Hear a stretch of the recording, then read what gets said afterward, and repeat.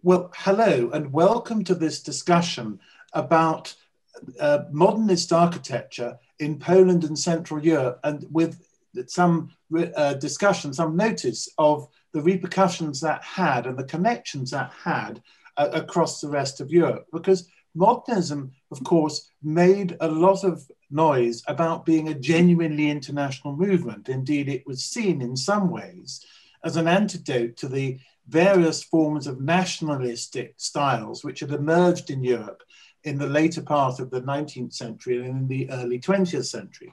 That modernism, based on the universality of humankind, would be international. It would have the same basic implications, the same forms, the same meaning even, the same functions, whether it was in Eastern Europe, whether it was in Central Europe, whether it was in the Mediterranean, or whether it was in Northern Europe or even Northwestern Europe in the United Kingdom.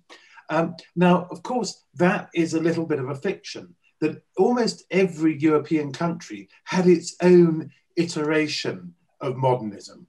In France, that may have been dominated by Le Corbusier, but there were other significant practitioners like André Lyosa and Mallet Stevens. Of course, in Germany, there were numerous movements and counter movements, some of them coalescing around the Bauhaus, which had several different heads, each of whom took a different view. In Italy, you have the work of the rationalists of Giuseppe Terragni, and then later Banfi Belgiojoso, Persitti and Rogers. And in Austria, again, there was something quite different going on, whether it was Adolf Loos, or whether it was the architects who built buildings like the Karl Marx Hof, the great housing project as part of Red Vienna.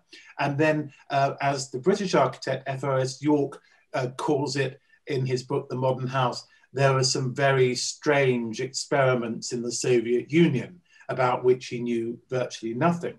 And then, of course, modernism goes outside Europe as well in various forms, not perhaps in a direct line.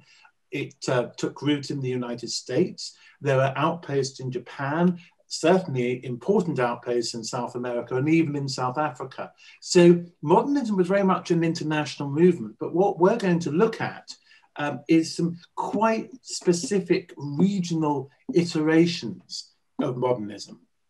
And we've got two scholars who will help us do this. Speaking first is Dr. Michał Wiśniewski, who is an architectural historian. He teaches at the Economic University of Krakow, and he also worked at the International Cultural Center in Krakow, where he has curated exhibitions on this sort of theme. And he's written a number of books about Polish architects, both before and after the Second World War. And some of their careers, of course, span that period, because just whatever the traumas that Poland went through between 1939 and 1989 doesn't mean that architects somehow were completely cleared out and a new bunch were introduced. So I'm going to ask him to start by saying a few words about what we might understand by modernism in Poland, and in particular as part of Central Europe. Hello, good morning. My name is Michał Wiśniewski. Thank you for having me. Thank you for being invited in this very interesting discussion. I should say that 1918 constitute a completely new situation, geopolitical situation in Central Europe, namely establishment of more than a dozen new countries, from Estonia to Kingdom of Serbia, Croatia, and Slovenia. And there were some certain needs and some certain ideas dedicated to modernization of this very region. These ideas were played and presented mainly by the new nation states that to a certain extent played a specific game named who is the most modern in the region. And this very game was presented through infrastructure and through architecture. And architecture in the 20s and 30s played an enormously important role. When you look at Bucharest, when you look at the cities of the former Czechoslovakia, when you look at Poland, You will find many really intriguing projects and programs of modernity, sometimes, but not always, linked with modernism. When we talk about architecture of the region, one should start with the fact that establishment of new states completely reshaped the map. So there was some certain need to present that we Poles, we Czechoslovaks are here, and this is the territory that we are living in. So you can find until today some particular cities or places with very important buildings dedicated to historical events or dedicated to national mythology. Sometimes as well to the big battles of the World War I, where Poles, Hungarians, Czechs, Slovaks, Romanians were fighting and dying. So this is the very beginning layer of, let's say, discussion about architecture in this region. The second layer would be the establishment of the new capital cities. For instance, the city of Warsaw. Before the World War I, it was a city of more than 700,000 inhabitants, a very big one, and among the biggest in the what used to be a Tsarist Russian Empire. But it wasn't how to say, capital city. It wasn't a city of, let's say, political significance. After the World War I, or actually during the World War I, the situation changed entirely. And in the 1920s and 30s, you can find a transformation of Warsaw into a capital city with monumental space, with the new urban programs, sometimes on the very large scale. And especially in the late 20s and during the 1930s, linked with the very strong attempt to present the state of Poland as a modern one. So this was this element of the competition in between of the state. In Poland, modernism was in many ways melted in a pot with some need to present the tradition. Between the World War I, there was no Poland on the map. Poland was divided into three partitions. A part of the country was administrated by Germany, a part by Austria, Austro-Hungarian Empire, and a part by Russia. So for more than 100 years, you can find many elements of architecture presenting these dominant states. There were some very big gaps in between of infrastructure, completely different rail system, completely different road systems. And in the 20s and 30s, Poland was very dedicated and focusing on the overcoming those differences, establishing one state with one capital city, but also with some new regional cities like Gdynia at the Baltic Sea shore, as well as the city of Katowice, a very important industrial city in the region of Upper Silesia. So from the perspective of Poland, it was very important to present the new symbolics that could present Poland as a country that used to exist, that its history is, that can trace back to the medieval times, but the country that is also very modern oriented. To a certain extent, you can find representation of this kind of approach in the architecture of Poland, of course, but also in the national pavilions of Poland presented in the international exhibitions, especially the Paris exhibition of 1925. Exposition internationale de art décoratif et industriel moderne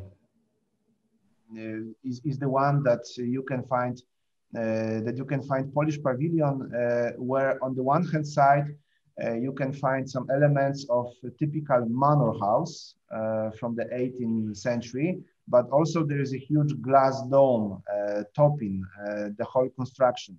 This very pavilion was granted with the Grand Prix of the exhibition. So somehow This project was found interesting.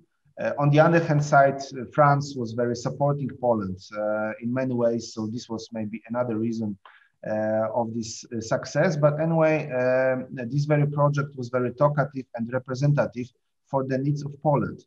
When you look at the region, you can find many similar projects. When you go to Prague, to Hradčany Castle, you can see that this Kafkian space of this omnipotent state represented by the castle is turning into a more, let's say, democratic and inclusive space open for the entire societies of Czechia and of Slovakia. When you look at the Josef Lechnik project at Hradčany, you can find some symbols representing the culture, namely the view to the panorama of Prague, as well as you can find some symbols representing the nature, namely the symbols of the Tatra Mountains representing the Slovakia part of the Union. And on the one hand side, such projects were very dedicated to the modernism, modern construction, modern, let's say, symbols of design. But on the other hand side, you can find these elements of topography, of geography, and of the history. So it's always a kind of a problem of negotiation in between of modernity and tradition. This is, I would say, the most important phenomena of the Central European way of dealing with modernism and with modernity. Thank you very much, Michał. Can I just ask a couple of quick questions about the architects who were practicing in Krakow, in Silesia, but also across Poland? Who were they, and were they? How did they become modernist architects? I mean, how were they educated? What was it that made them turn to modernism rather than any other way of making architecture? The history of modernism in Krakow, but I would say also in other cities of Poland, might be traced back to the beginning of the 20th century. At least in Krakow, at that time, you can find a quite strong group of architects, very dedicated to Art Nouveau, and they represented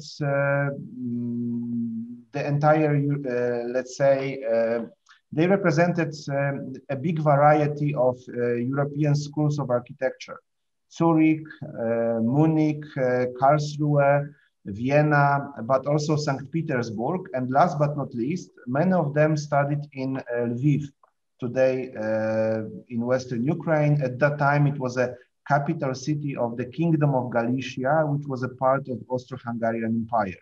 So the Technical University of Lviv, it was at that time, at the turn of the 19th and the 20th century, the only school, technical school with the Polish language as a main one.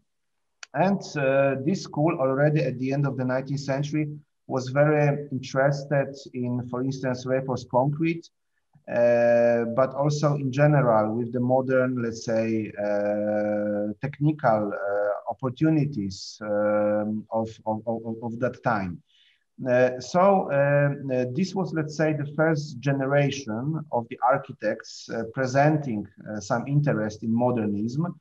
They were born mainly in the 1870s, 1880s. And in the 1920s, many of them played very important role in the life of the so-called Second Republic of Poland. It also needs to be mentioned that some of them became at the time very important politicians of the Second Republic of Poland. Some of them been very involved in the Polish army during the World War I, and later on, some of them played some role in the political life, inviting their friends to design important state buildings in Warsaw, in Katowice, in Krakow, among the other cities. But I should also say that in the 1916, still during the World War I, Poland saw establishment of the new School of Architecture, this time in Warsaw. And this very school, since its very beginning, was very Western European and modern oriented. Already in the early 20s, the group of students from this school from Warsaw decided to go to Paris to meet with Le Corbusier. And already in the early 20s, you can see this school as a very avant-garde oriented.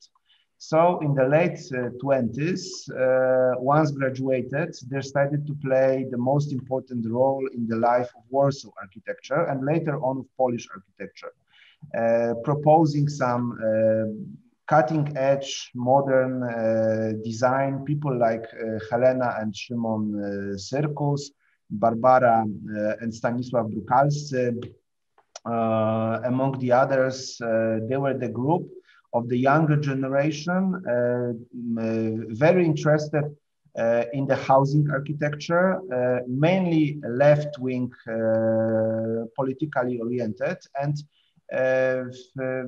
they saw on the one hand side modernism as a architecture style, but at first it was a kind of a political position, I would say. They were using architecture for, let's say, better life of the society, not necessarily for expression of the nation state. And that took them close to the sort of international essence of modernism through the Congrès International d'Architecture Moderne, because I believe the circuses were quite involved with that from quite early days, certainly by 1933. Yeah, Szymon Syrkus, he was already in the second meeting as far as I remember, and he was also in this Frankfurt exhibition about the smallest possible house. So they were very involved, and especially the fourth meeting, the one from Marseille to Athens, where the Athens Charter was prepared, was the one when you can observe not only them, not only circuses, but also some other architects from Poland being involved. And once the Athens Charter was prepared, among the first urban projects, modern urban projects that were following the Athens Charter, one should mention the new plan for Warsaw, 1934, the modern Warsaw.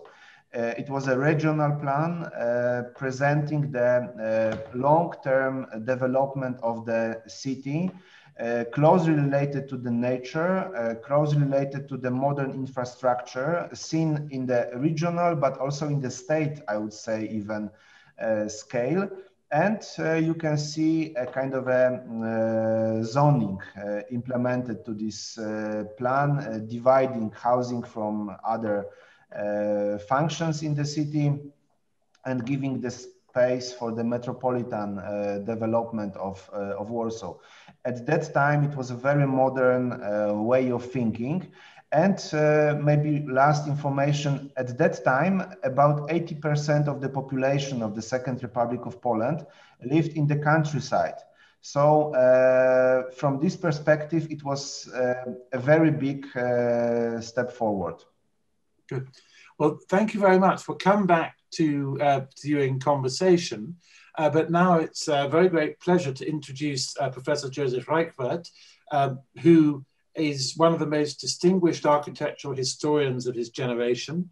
But he was born in Poland, indeed in Warsaw, and he grew up there and has memories of modernism certainly by the 1930s. But of course, most of his career has been outside Poland. He studied architecture and architectural history in the UK at the Bartlett School of Architecture as part of University College London, and also at the Architectural Association. He then taught in Ulm. He taught at the new British University University of Essex before moving to University of Pennsylvania, where he is now a professor emeritus. And he's written many books, but perhaps the one we should mention here is a book called The First Moderns, because it is shortly being published for the first time in Polish. Now, the first moderns are not the modernists we've been talking about designing buildings in Poland in the 1920s and the 1930s, because Joseph sees the roots of modernism as being in the 18th, even the 17th century, when you start to get a new sense of the importance of science and scientific thinking, and new ideas start to come about through that. And those ideas begin to affect architecture, particularly neoclassicism, which, as I understand it, became a very big idea, very big influence in Poland in the 18th century before it was partitioned and in effect as a political entity erased from the map to be administered, as Michał told us, by three different powers, by Russia, by Austro-Hungary, and by Prussia, which then of course becomes Germany in the 1870s. And only then in 1918, after the First World War, does Poland become re-established as a political entity and as a state. Although, of course, Polish culture, Polish language had survived all that, admittedly, in very difficult circumstances. So I'm going to start a conversation with Joseph about about modernism in Poland and perhaps beyond. But Joseph, you were saying earlier that you remember going to an exhibition with your father about a plan for Warsaw, which Michał just referenced now. Could you tell us? We've just been talking about it. Yes. Could you tell us what your memories of it were? Pardon? Well, could you say something about your memories of that exhibition and that plan? I'm sorry, I'm not with you. Could I say something about how you personally remember that plan? Well, my introduction to modernism in Poland was really through a literary weekly called Literary News, which had an office down the corner from my school. And they had every couple of weeks, every new issue, they had a big paper sculpture in the window of the editorial offices. And they were very intriguing. They were my first experience of modern art. Yes. It was actually a literary and artistic paper, so it carried quite a lot of material about the visual arts. It was very much part of the discussion in Poland at the time. And there were a number of groups practicing more or less abstract art in the way of Russian constructivism and the style. But the architecture, as has just been said, was largely dominated by a small group of architects who were connected to Siam, of whom the circuses were most important, and they were also rather important in Siam itself, in the International Congress of Modern Architecture, because they were in fact the people who more or less edited, if not wrote, what was called the Athens Charter for various reasons, which was in fact the main programmatic publication of Siam. So we've had quite a lot about the circuses already. I met them when I was grown up. I didn't know them as a child. I met them at the Siam Congress in Bergamo in 1949, I think, or 1950, I think 49. And Helena then very much encouraged me to come back to Poland. And as I didn't comply, I think she rather lost interest in me. Yeah. So in Poland, as a boy in Warsaw, you were aware of a sort of sense of modernist culture, but perhaps less in architecture than in literature and in other visual arts. When did you in Warsaw, were there many examples of modernist building in the 1930s? There weren't very many. There were mostly housing projects, and I think there was a kind of moderate modernism, which was prevalent in Poland. Warsaw is very much first a timber and then a brick city, not much stone. So it was a plastered city. And it was very much a stuccoed rather than plastered city. So the structures were on the whole rather covered over.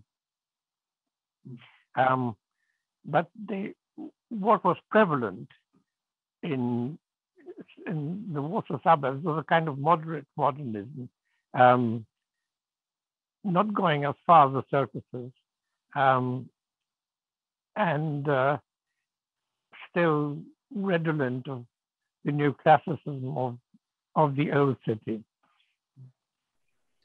So we heard from Michał that one of the points about Warsaw was that it had not really been a capital city before 1918, and it has to become a capital city of the new country, or the re-established country of Poland. Now, it really is rather an artificial situation, of course, because Poland was two countries, the Kingdom of Poland, which is with the capital in Krakow, and the Grand Duchy of Lithuania with the capital in Vilna.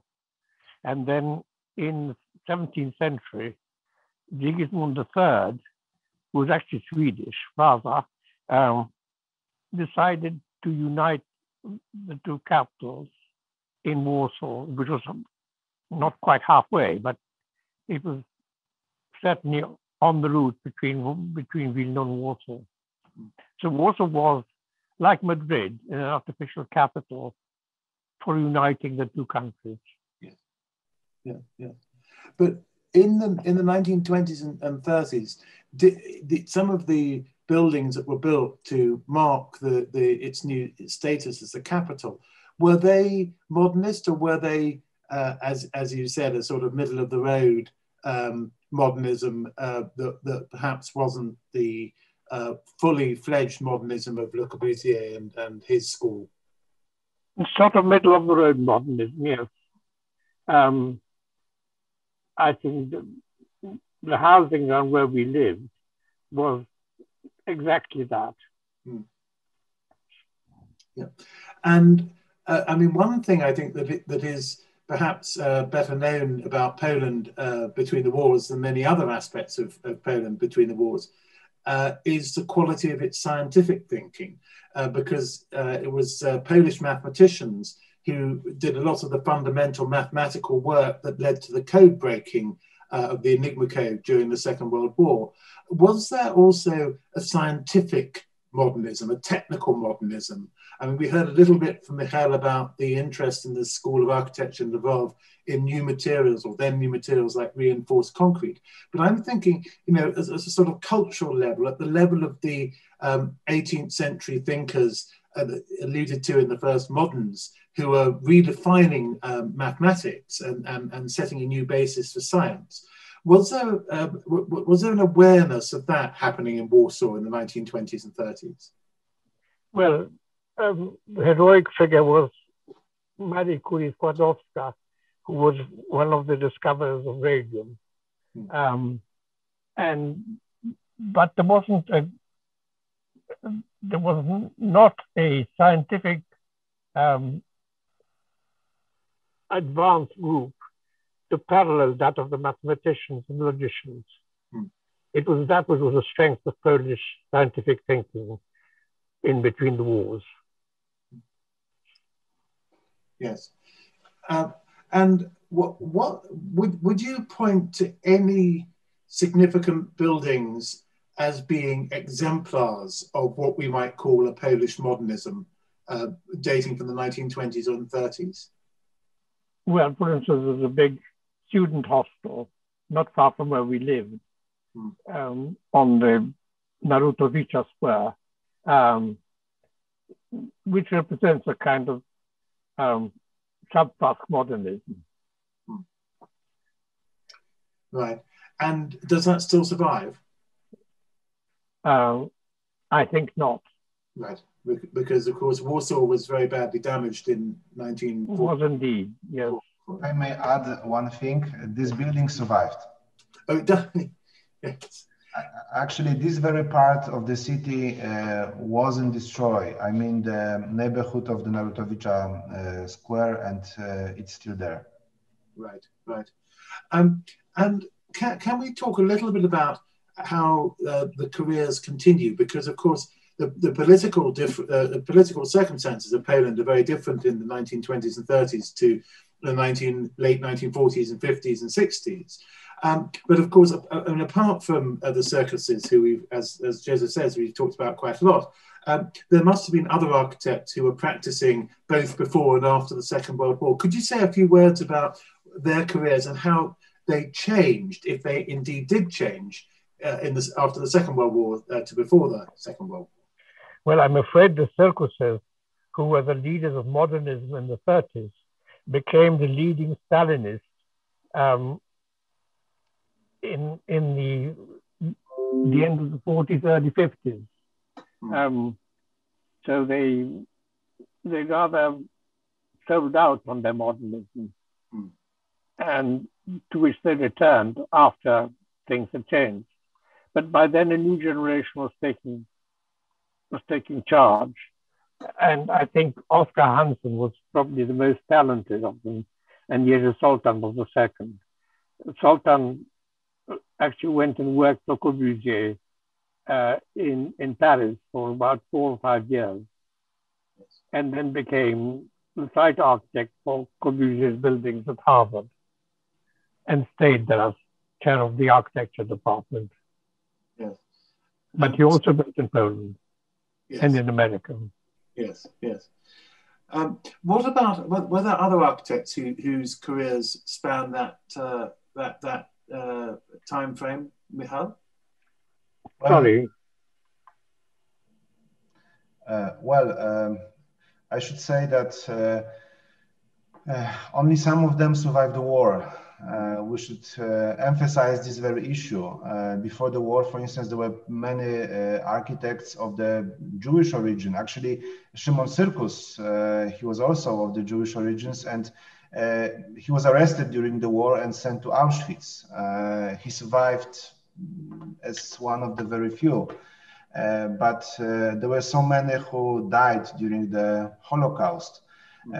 In Krakow, for instance, I would like to mention one architect whose name was Alfred Dintuch. He was responsible for this middle-of-the-road modernism, very elegant tenement houses designed in a modern way. In the beginning of the war, in the beginning of September 1939, he escaped Krakow with his family and moved to São Paulo. And after the war, he was very active there, designing one of the first skyscrapers in this very city. And he was not the only one who moved away to Brazil, to United States, to Palestine, and later on Israel. That's another issue.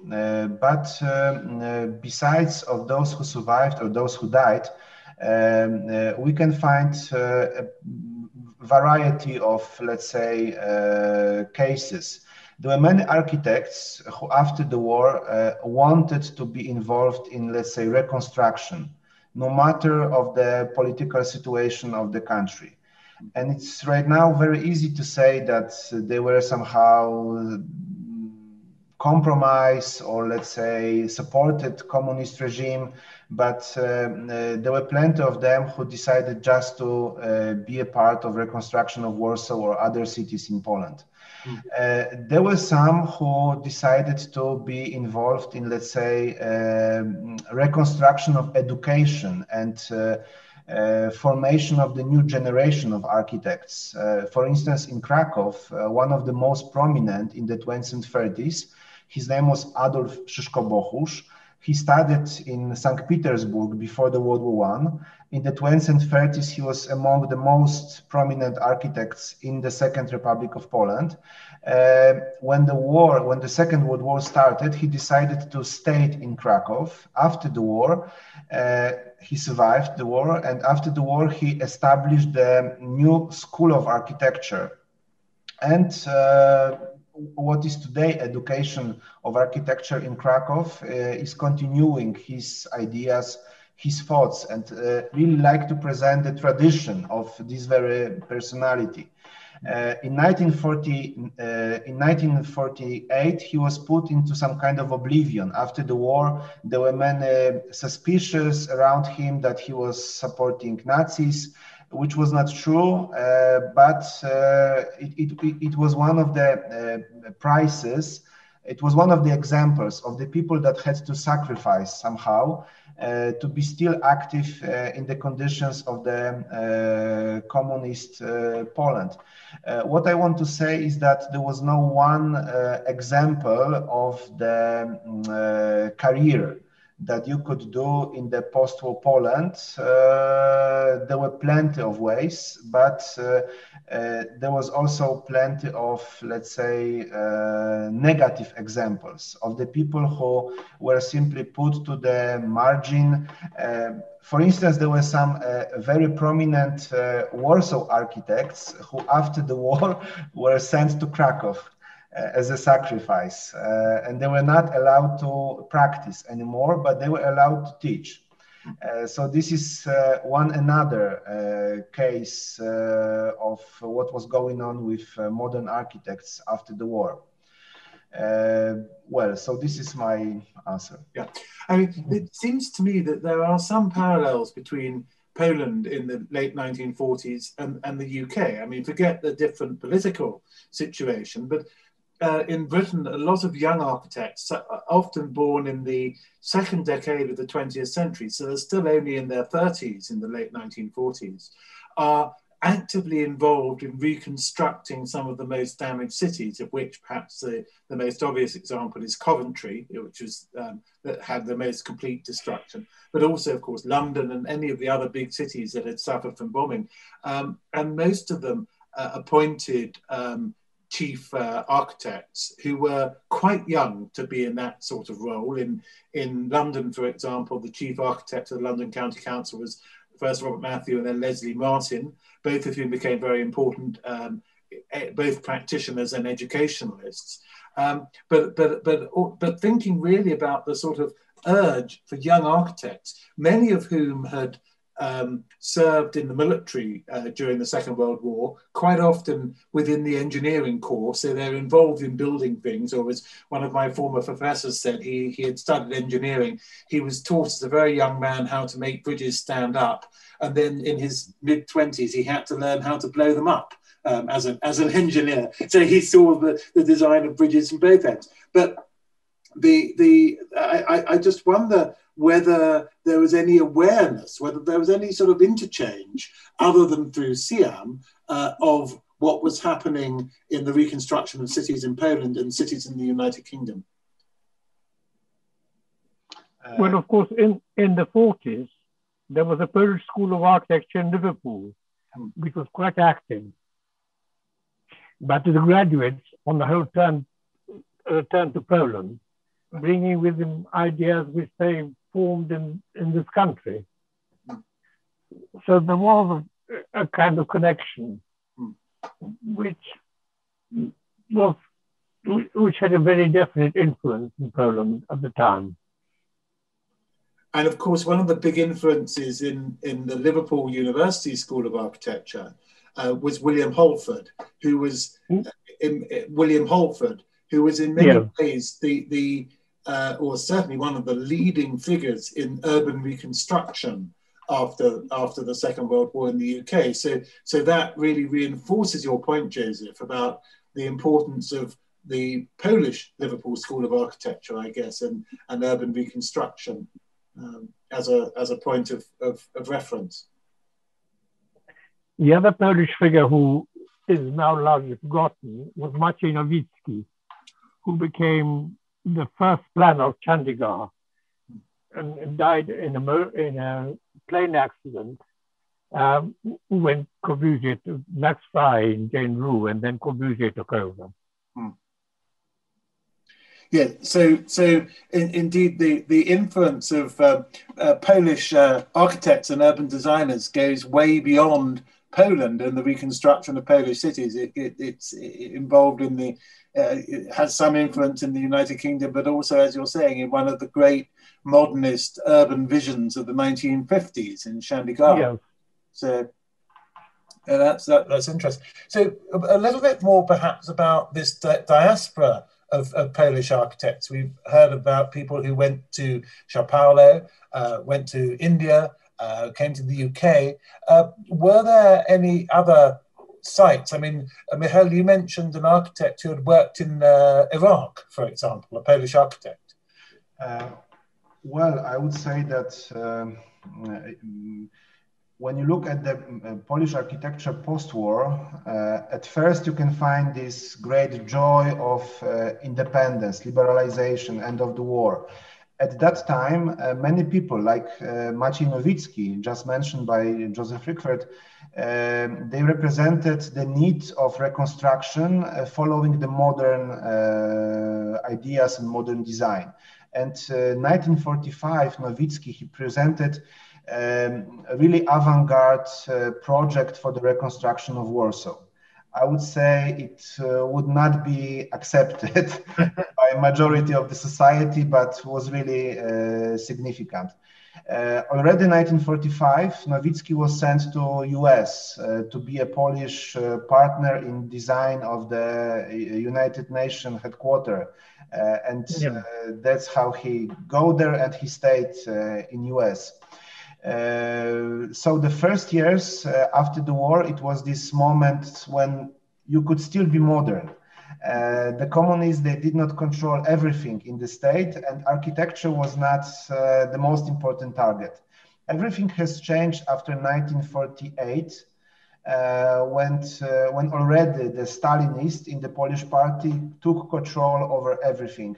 In 1949, you can observe the establishment of the so-called socialist realism in the Polish architecture, following the ideas and patterns of the Soviet Union architecture. And you can find a lot of this architecture in Warsaw, first of all, like Palace of Culture, the second tallest, biggest building of Europe at the time, after the Lomonosov University in Moscow. You can find Nowa Huta estate in Krakow, another very intriguing ensemble. But talking about this connection with the global South, let's call it this way, I should say that the crucial moment was 1956 and the Khrushchev speech, after which we can observe the thaw, the end of the Stalinism. On the level of the political system, something has changed. Not much, but something has changed after 1956. It was a different country, more liberal, but still a communist one. But what has really changed was the culture. Stalinism and the socialist realism gone, and you can observe like a second wave of disjoyment of being modern. This, let's say, new approach towards the modernism post-1956 was in somehow connected with, let's say, growing openness of the communist Poland towards the countries that were emerging in Africa or in Asia because of the process of decolonialization. Poland, the communist Poland, was among the first countries in the world that recognized the independence of the People's Republic of China, and among the first countries in the world that started to collaborate with the countries like Ghana, Algiers, Iraq, among the others. Talking about Krakow architecture, I should say that the local architecture companies that were involved in the early 1950s in the construction of Nowa Huta, the biggest Stalinist ensemble of the era in Krakow and one of the biggest in Poland. After 1956, they became like the export companies being involved in the big projects in Syria, in Iraq, in Algiers. When you will go to Algiers, to the capital of the country, you can still see the big monument for the heroes fighting for independence. It was designed by the Krakow-based sculptor Marian Konieczny. But you ask about Iraq. It's fact that in the early 60s, Krakow-based company Miasto Projekt was involved in the design of the project of the master plan of the city. And later on in the 70s and in the 80s, they were designing the more and more detailed projects for the city of Baghdad, mainly the housing one, but also they designed a large-scale project of housing scheme for the whole country, for the 12 million of people, which was something really amazing at that time in Poland. And such connections with Cuba, with Afghanistan, with Vietnam, they were maybe not the most important phenomena of the Polish architecture of that time, but they were quite significant. And until today in Poland, you can find many architects involved in collaboration with Iraq or with Syria or with Libya. Gaddafi was another very important ally of Poland of that era. So it's interesting to almost to get the best opportunities, Polish architects had to work outside Poland, even. Well, they had a lot of opportunities in the country as well. But I'm just thinking that quite often in oppressive regimes, it's quite difficult for architects to achieve very much because the architecture has to be backed by a system of power, a system of finance. Whereas if you're a musical composer or a poet, you can, even if you have to, Shostakovich to turn out the odd symphony to celebrate the 1917 revolution or something like that, you could write your string quartets or smaller scale works that could be performed privately as a personal tribute. As an architect, it's very difficult to do that unless you focus on drawings or on very small scale things. And I'm thinking of someone like Alexander Brodsky in Moscow, who produced a series of really remarkable drawings in the 1970s and 80s because he couldn't build what he wanted to build. And I wonder if there are people in Poland like that who were developing a sort of paper architecture, a theoretical architecture. I would say this is a phenomenon of the 1980s. In the late 1970s, Poland already approached the massive economical crisis, which stopped down the construction market for a very long period of time. And in the 80s, you can find a new generation, the post-war generation of architects who had not much to do. And it was 1981 when Warsaw saw the conference of the International Union of Architects, a very big event, very important event. And at that time, you can see like the underground movement of young architects presenting their charter, Warsaw Charter, very negative towards what was going on in the Polish architecture in the previous years, and somehow promoting the postmodernism in the Polish architecture. So in the 1980s, you can find a lot of this paper architecture going on. There were also some, let's say, futuristic architecture already in the 70s. Oscar Hansen, to a certain extent, could be seen as a futurist architect. In the 60s, he was preparing projects for the linear cities. He saw the development of the urban planning in Poland through the 800 kilometers long cities from the mountains to the seashore. But there were some other architects who proposed some really amazing projects, especially in the 70s.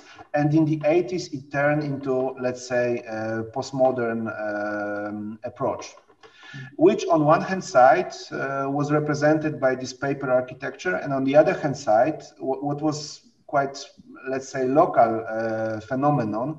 In the 80s, Poland saw establishment of more than 2,000 new churches, Roman Catholic churches, and some of them were representing this postmodern as well. was modernism as well. And of course, that's when there was a Polish Pope.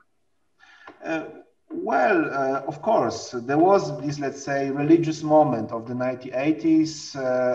Pope was important, but also the solidarity movement was important.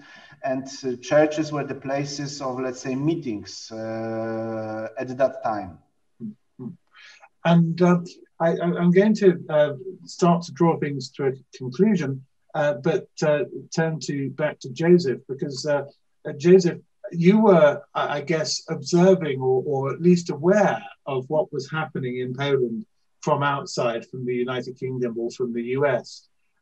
Were you aware of these movements in the 1980s, a sort of paper theoretical-based architecture? Yes, I was. And my contact was really through an architect who was also a politician, Joseph Rykwert, who started an office called House and City, Dom i Miasto, and who's still working and is indeed very active. But I think his stylistic affinities were very ambiguous. Right. Well, thank you very much, both to Professor Joseph Rykwert and to Michał Wiśniewski for a fascinating disquisition about, we've gone way beyond both the boundaries of Poland and the time frame of the 1920s and 30s.